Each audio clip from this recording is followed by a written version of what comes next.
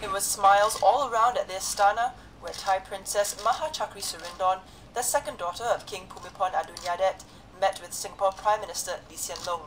She and her delegation were later hosted to lunch by Singapore President S.R. Nathan.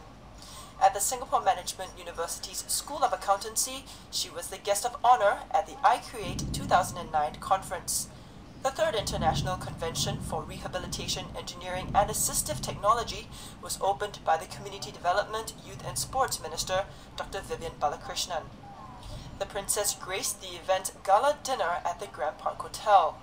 She will meet with Singapore Minister Mentor Lee Kuan Yew on Friday. Zhang Tingjin, Channel News Asia, Singapore.